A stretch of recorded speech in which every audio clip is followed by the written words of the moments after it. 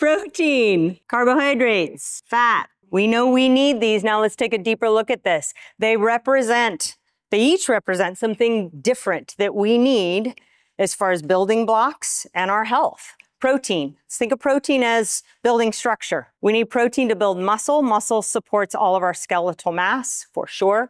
And it is made up primarily of carbon, nitrogen, hydrogen, and oxygen. Each one of these macronutrients breaks down into a subunit. So as it's breaking down into your system, you need it to break down into those subunits to actually access the building blocks of that. Protein's subunit is an amino acid. So as we break down amino acids, you really fall into, there's 20 total amino acids. 9 of those are what we call essential amino acids. We need those for our survival. We also do not synthesize those, which means that we need to ingest them. We need them in your diet in order to get them. So when you hear something referred to as a complete protein, it's because they contain all 9 of those essential amino acids. Eggs, wonderful, complete protein. Most meat, animal proteins, tofu, buckwheat, there's some interesting complete proteins, but we need to do our homework and make sure that those are part of our everyday diet.